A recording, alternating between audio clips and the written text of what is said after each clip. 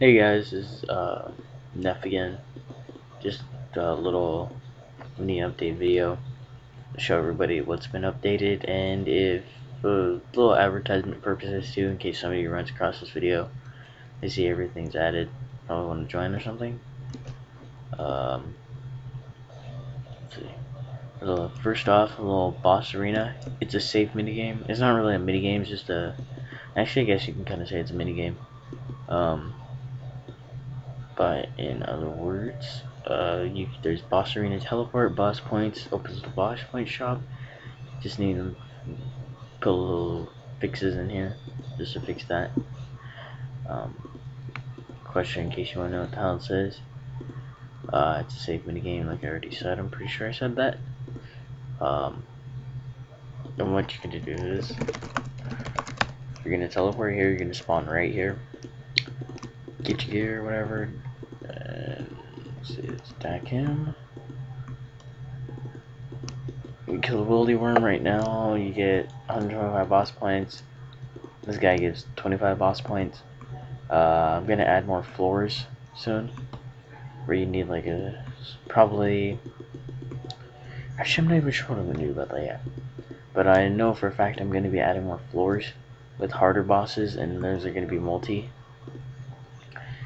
So yeah, I kind of want to expand that. Let's see. Another little thing was the Dungeoneering KillCave I wanted to show. No, you need 60 Dungeoneering and 70 Slayer to come in here and test it. It's not really worth doing, honestly. You'd be better off doing Dungeoneering right now, as I'm still working on it, like I said. The only thing you get is like 1,000. You get 1,000 Dungeoneering XP and 5 tokens, which honestly isn't a lot. Actually, I know it's not a lot. Let's see. That's pretty much it for this little update. Oh, new shop too, by the way. Anyways, this is a little video I want to show people. Added a fun PK portal too. So crystal key chest too. Anyways, that's about it. If you're not already joined, you should go ahead and join. Normally during the daytime, it's like 2:30.